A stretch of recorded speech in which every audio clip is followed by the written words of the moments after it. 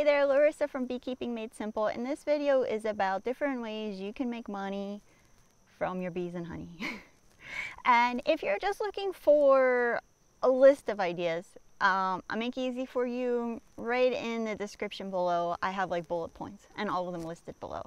But here in this video, I'm going to talk about the ways that have worked for me for making an income. I'm going to talk about ways that commercial apiaries I worked for on a larger scale made an income versus other ways you can do it on a small scale. And as a beginner, maybe even in your first or second year, how you can make some money from beekeeping. Because it is possible, even in your first year, you can still produce some income, and getting started isn't cheap. So a great way to offset the cost of beekeeping is to sell some of the products you harvest from your hive. Now, the first way you can make money as a beekeeper is by selling your honey. Obviously, that's a big one and an obvious one, but there are different ways that you can do that. So you have different honey products. You have your liquid honey, which you might have different varieties depending on if you're harvesting in the early summer or the late summer, or if you're in a place that has year-round beekeeping, you might even have a fall or a winter honey. You also have honeycomb. You also can cream your honey. You can make infusions. You can add rosemary and garlic and infuse those flavors into your honey. Or you can make confections. You can add cacao. You can add ground coffee, cinnamon, vanilla, chili peppers. There are so many things you can add to honey to make a variety of honey products. So as a beekeeper, a small scale, you can sell a variety of these honey products in a variety of sizes, retail or wholesale. I worked for a large honey packing company, and so they're different than beekeepers. They don't have hives, or maybe they have a few, but what they mostly do is they buy honey in bulk, put it into smaller jars, and sell it retail. So a lot of the large beekeeping companies, they don't have really their own label. Most of what they're doing is putting it into barrels, which is over 600 pounds of honey, and they're selling it as a barrel to a honey packing place, or maybe to a beverage company, or they might be selling 5-gallon buckets, which is about 60 pounds of honey, to a bakery or a resort or a restaurant. And so one way, when you're thinking about selling your honey, you want to think about how you want to sell your honey and what you have. Usually what your options, you're going to be limited with your options. If you only have 1 or 2 beehives, obviously you're not going to be selling a barrel of honey. So what you want, if you don't have a lot of honey to sell, is to think of ways to sell it at a premium cost. Now that might be adding something like cacao or chili peppers or something to make a confection, to make it seem like a specialty product, and then you can raise the price of it. Or if you have a specific blossom honey that your bees are gathering, maybe you have tupelo or mesquite, or here in Hawaii we have the lehua and the kiawe, and those are honeys that go at a premium price. So you can sell less of it but make more money. Honeycomb is what we primarily do here, and that also goes for a premium price, almost twice as much as what a liquid honey goes for. And so if you don't have a lot of honey, think of ways that you can make it a little bit, increase the price of it. And if you have a lot of honey, then great ways to sell it are to sell it in bulk. Now, when first getting started, if you have enough honey that you can sell to people, even if it is just a few cases, retail, like direct to customer, is the best way to go. Start with friends and family and bringing it to work if your place of employment allows it. I wouldn't go wholesale until you know that you can fill those large orders, because once you get a wholesale account, you don't want to have to cancel it with that store, because then it's really hard to get it back. A lot harder than getting the wholesale account in the first place. So you have your honey. And if you don't have a lot of honey, another thing you can do is go to a bee farm and actually just buy their honey in bulk and fill it. And that's what one farm I worked for did. They had some coffee trees, they had at one point 130 beehives, some macadamia nut trees, but mostly what they did was they bought these products in bulk from farmers down the road and they put it in their packaging. And some people look down on this, but now that I've worked for companies like this, there is no reason to think that this is bad. Now, obviously, don't put on your packaging that all of this comes from our bees, or you know, make up some fake story. Don't lie to people. But there are a lot of farmers that have a lot of product and they don't know how to sell it. They don't know how to market it. They would rather sell it in bulk for cheaper than to have to deal with the bottling and the wholesale accounts and all of that stuff. So if you're just getting started and you've managed to get a wholesale account, or your honey's selling out and you can't keep up with demand, I would not feel bad about going to another bee farm and seeing if you can buy their honey in bulk in like 5-gallon buckets or so and bottling it in your bottles. Don't lie to people and tell them that all of this came from your beehives, but there's nothing wrong with doing that. And it's a great way to make a little bit of extra money to help pay for more beekeeping equipment so that you can have more beehives and be able to harvest more honey later on in a few years. So another way that you can make a profit as a beekeeper is with your beeswax. You can sell beeswax, just solid chunks of beeswax. First you want to render it, which is how you separate the wax from the honey and the propolis. You want to turn it into a solid chunk of wax and not sell the comb. And you can sell it just like that. There are places you can sell through Amazon, you can sell through Etsy, you can sell through eBay. You could sell at farmers markets, you can sell through social media or email your friends and family. Actually, there is a website called Ubersuggest, UBERSUGGEST. The link is in the show notes. And on there, you can type in a keyword and you'll see how many people Google that keyword. So you can, if you put in buy beeswax, or buy beeswax near me, or buy beeswax and the city you live in or the state you live in, you'll see how many people are searching that. And there are actually quite a few people, as of when I checked it yesterday, that are Googling how to buy beeswax. So it's actually a product that a lot of people look for. All you want to do is get one of those molds, so that you have like a nice mold that says maybe beeswax on it. You can buy the mold that would make it into 1-ounce blocks or the 1-pound blocks. In a pinch, you can use silicone ice cube trays. Work really well too. You can pour your beeswax into there. And that's an easy way to sell your wax. But if you don't have a lot of wax, then just like with bulking up your honey to increase the price, a way you can do that with wax is in making products out of your wax. If you have a lot of wax, you can just sell it in blocks. But if you don't have a lot of wax, you can make candles out of it. You can make lotions and other kinds of body products. And you can make those beeswax wraps, which through that Ubersuggest, you'll see that there are a lot of people that Google buying beeswax wraps, and it's a really popular thing that people want to purchase now. And beeswax wax, for those of you that don't know, it's kind of like an alternative to cellophane. It's reusable. You're really just taking fabric and you're dipping it in beeswax. You add some jojoba oil and a few other things to it, and it's similar to cellophane or a Ziploc bag, except it doesn't hold liquids or anything. Lotions are another really popular one, and the price of lotions varies quite a bit. You'll find some lotions that are very high-end and cost a lot of money, and some that are considerably cheaper.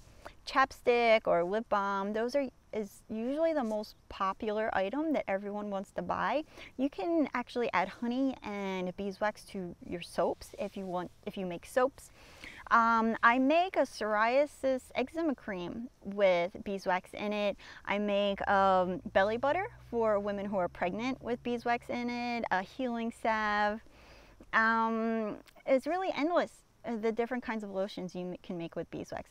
Now, you don't make as much of a profit with the body products, because there's a lot that you have to purchase. There's very little beeswax in these products. If you put too much in, your product's going to be really waxy and hard, and most people want it a little bit more oily so it's smoother to go on their skin. But if you don't have a lot of wax, and then that is really the best way to start as a beginner if you're looking to go to a farmer's market or a festival or sell some things to family, or just want to make presents for family and friends, really. And again, with the beeswax wraps, that doesn't require a lot of wax either. Candles, now that's almost pure beeswax, and you can buy a candle mold for, you know, $10 to $20. A lot of beekeeping supply websites have them. I made my own candle mold, which you can do as well, but it's a little bit more expensive to do that. Usually it's about 30 bucks for you to make one candle mold, and I use the Umu, which is also in the description down below in the show notes. And again, you can buy beeswax. You can buy it from a local farmer in bulk. The farm I worked for, they actually sold 30-pound blocks of it for fairly cheap, and then you could use that for body products and candles. And you know, it's a great, it's just good to know that you have a backup plan. If you start to run out of product, you can go somewhere else and source this material until you have more from your bees.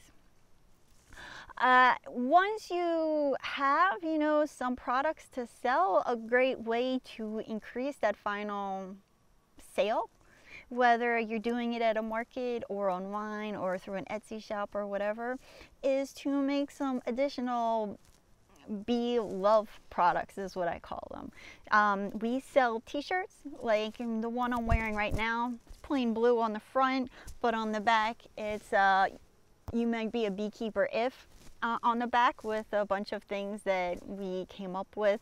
My favorite one being, you might be a beekeeper if your first pound of honey costs you $600. But you can have t-shirts with any design you want made on demand. They're actually printed one by one through a program called Printful. If you have a Shopify website, the link to that is in the description down below. You can buy sticker paper or go to a print shop and have stickers made of your logo.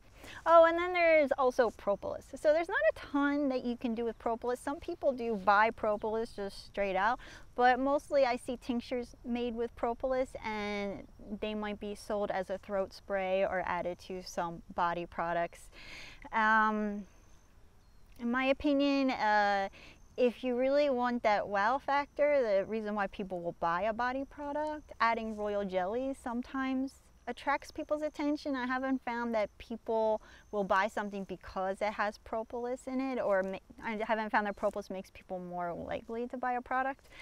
But so I haven't found that it's worth it, nor have I found that it makes products better, other than the throat spray, which is pretty much just a propolis tincture.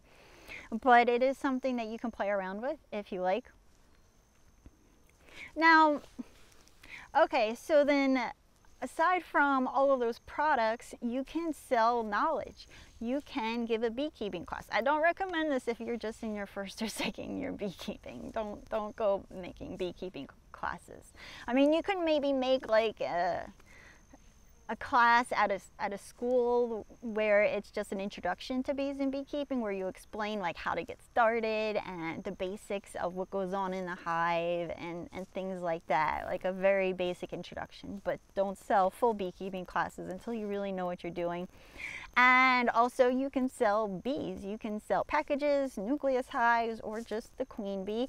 Usually to start, what people do is they sell a nuke, and I wouldn't do that your first couple of years either. You really want to make sure you have a good stock before you get into that, which means, you know, you're spending seasons with the bees. You're seeing which ones have high mite infestations and which ones seem to manage it fairly well on their own. You want to see which ones are aggressive and which ones are a little bit calmer, and start to breed a good stock before you get into selling nukes. So that's not a beginner option, but Once you've gotten going, you can start to sell nukes, and those are the easiest to get started with because it's really, you know, just 5 frames of bees. You have a frame or 2 of honey and the rest is brood. You want to make sure you have a new young queen in there that's laying, that's healthy, and it's stocked with bees. You can buy those wax nuke boxes at Man Lake, and that's what I did. It's a little under $10 per box. When I bought them a few years ago, I bought, like, you know, a pack of 10 or 20, and I just included that extra $10 in the cost. Some people will have like a $20 retainer, and when you bring back the box, they give you your $20 back. My bees are not at my home. They are on other people's properties, and so it is not worth the time to schedule for people to come stop by and drop off their nuke box. I'd rather, you know, if they buy more bees from me, I ask them, if you still have your box and you want to bring it, I'll take $10 off the price. Also, if people bring their own equipment, their own deep box with frames, and lid and bottom board, well, not the frames, have frames for the extra space. If they bring that with them, I'll also take $10 off the price because I didn't have to add in the nuke box. Packages are a little bit harder because you're shaking the bees in there and you have to cage a queen, but also another option. Another way you can make money educating people about bees is to become an influencer. Now, this is like a long-term commitment because you're not going to have 100,000 followers on Instagram or a whole bunch of views on your YouTube page immediately, but maybe if you actually already have these accounts going and pretty strong, or a lot of followers in other areas, it might be a whole lot easier for you. But you can make money educating people online, and then getting sponsorship from beekeeping supply places or through advertising on YouTube. Some people have podcasts out and they will have a Patreon page, and then the listeners can donate whatever they can to your podcast, and usually you'll offer something for free, like extra special episodes to your patrons as a thank you, or maybe you're giving them like a t-shirt or something as a thank you for helping them out and helping to contribute to their podcast. And there is also books. You can create your own ebook for free, self-publish it, and you can sell it through Amazon, and you can sell it through Barnes & Noble. They will make a certain percentage of the profit, and you make some of the profit. You can even have a book made, and you can sell it through Amazon, and you can have them fulfill it, and you will make some of the profit, and they make some of the profit. Now, of course, you have to get it printed. You need a publisher or an ability of yourself to be able to print and create these physical books, but you can also have an ebook made completely on your own and not have to deal with a publisher whatsoever. Now, when it comes to this kind of stuff, you really better be good at marketing or know how to get the word out about this, because there are quite a few beekeeping books, and there's competition among the other books out there to be the one that people choose to purchase. After you've been doing it a couple of years, this isn't for the beginner beekeeper, but something that I do and works really well is people pay you to keep bees. It's something that a lot of people don't realize is a way that you can make money as a beekeeper, but especially if you have the time. One of the hotels here pays us to have bees on their property. They already had bees on their property, and then the person that did it left, and the hives perished, so we came in, brought new bees out there, and we go out there every other week and take care of their bees. We also harvest the honey. We harvest it into their jars, put their label on it, and they give their jars of honey out to people that come stay at their place. There are a few companies that are actually a business that do this. There are restaurants, hotels and resorts, schools. There are quite a few places that would probably botanical gardens, retreat centers. There are places that would want beehives on their property, but they don't have anyone to take care of them, and it's too much to have somebody on staff that doesn't know anything to get into beekeeping, unless it's something that maybe they're already like thinking about doing on their own. So what you do is you just contact these places and introduce yourself and offer to put bees on their property for, you know, so much money a month, and in exchange they get the honey, they get the bragging rights, they get the bees, they get the free pollination. They don't have to do anything. I didn't go looking for this. Somebody contacted me about it, but if I especially lived in an urban area, I would, this would be a great business model. You can put bees on the roofs of people's houses. Some people even just on their personal property would love to have bees, but they don't have the time for it. They don't want to put the work into it, and so they would be willing to pay you to care for the bees if in exchange they're getting most of the honey, if not all of it. Some places you can do different kinds of exchanges. For the people that don't need bees on their property, you know, you're going to have to give them a little bit more to sweeten them up to make it sound like a good deal. But I found, especially for the resorts and the restaurants, the people that could really would love to have those bragging rights and to be able to give out those little jars, they make a really cute little 1.5 ounce hexagon jar that is a really sweet little thing that some resorts will give to people if they order tea.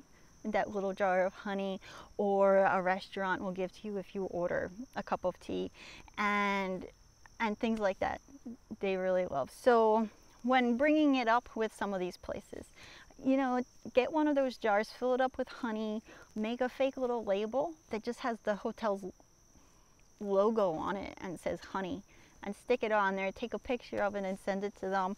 It's a great way to, you know, get them thinking about doing something like that.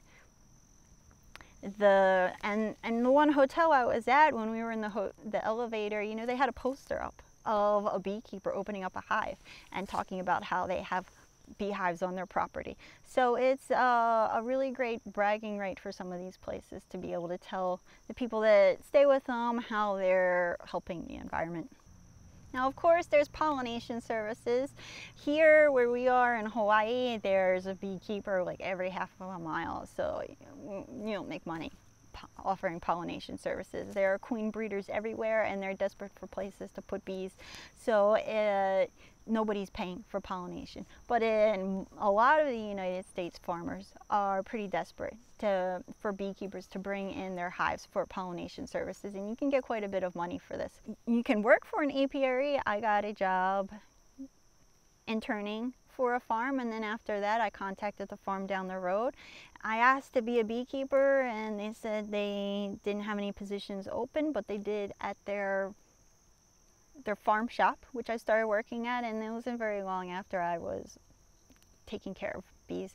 And there was another guy there that was a beekeeper as well. He got a job working in the warehouse doing honey packing, and within a year he was also out working with bees as well. So you might not get a job immediately as a beekeeper for the company, but as long as they're aware that that's where you want to go, then you probably get a job shortly thereafter. Here in Kona, queen breeding operations are hiring beekeepers all the time. You don't have to know much about bees in order to get a job as a beekeeper there, but people don't stay for very long. It's very long hours and really hard work and not great pay.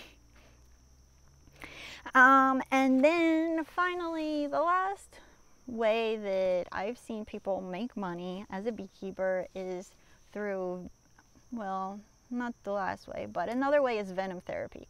I don't know much about this except for once a woman came to the farm and asked if I would sting her. She had arthritis very badly, and so I didn't charge her for that. Once a woman came by, she had Lyme disease, and every time they traveled they had to get like a whole little setup, and they would buy bees and keep them inside this container, and he would sting her every day. And so I sold them some bees for $50. Some people do venom therapy. You know, they have like the bee house and everything, and that is beyond my knowledge, but another way to make money. And finally, the way that the farm I worked for made a lot of money from beekeeping was they just had tours. So this is different than education and having classes. This is $10 for an adult, I think like 7 or 8 for a kid, and under a certain age was free. You got a discount if you were a veteran or lived in the state. And it was an hour long. First we had a video that showed the beekeeper out with the hives, spinning the honey and doing things that you can't show people daily because you don't spin honey and bottle honey every single day. But so they had that little 10-minute video, and they gave people a little cookie or something made with their honey and some tea sweetened with their honey. And then we went out to the corral, we called it, and it was 10 beehives that were fenced in, just screened though, open on the top, and people would stand on the outside, go on the inside, open up a beehive, show people some frames, show them the queen and bees hatching, what brood looks like and what a honey looks like, and open up some cells of honey so you can see it dripping down.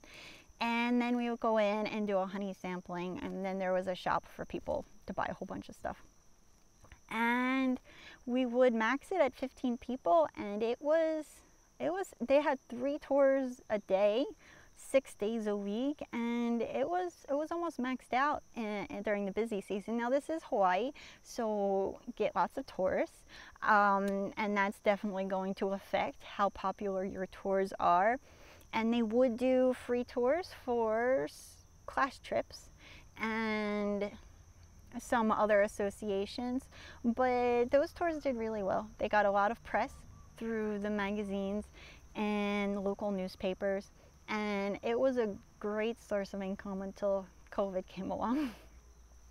So if you maybe don't want to do bee education, that is another way to do like very minimal education and reach a wider range of people. Just make sure you have a contract, like something drawn up by a lawyer that people sign, and the guardian or parent sign on behalf of kids under the age of 18, that says that you understand the risks of being around live bees.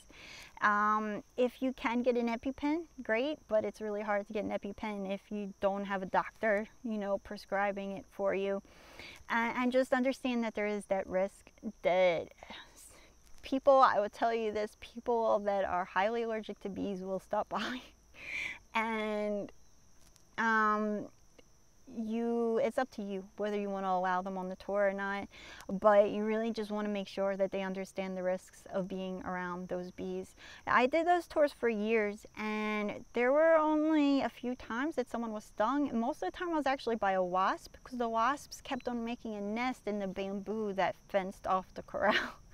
It was very rarely by a bee, but still it can happen.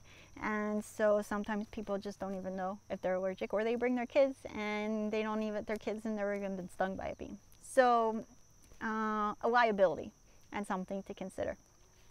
But those are a lot of ways you can make money as a beekeeper. As a beginner, you can buy some honey and wax and start making products and use what little bit you have yourself to start.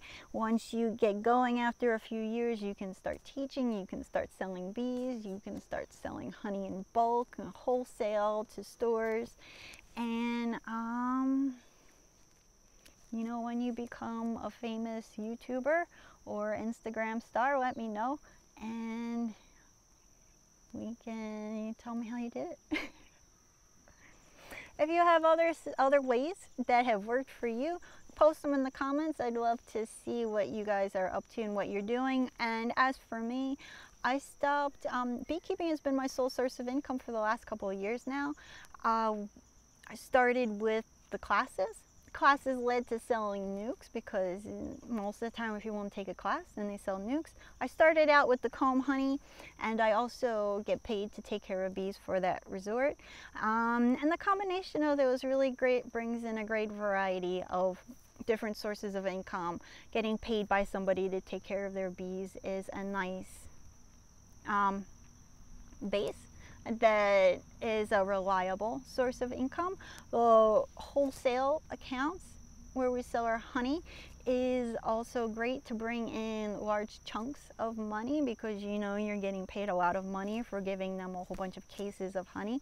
And then we have the classes just a few times a year, now our online classes, and the nukes for sale, which is more of a seasonal thing and is just an extra little way to increase our profits during certain times of the year when the bees are busy. So if you have any questions, leave them in the comments. I try to answer all of them. And if you want you know you're a beekeeper if t-shirt, check them out at our website. That is behappyhawaii.com. Link is down in the show notes. We have them in blue and in gray, and we have some kids t-shirts too that say beekeeper in training, and some onesies. Check them out. Thanks for watching. Bye.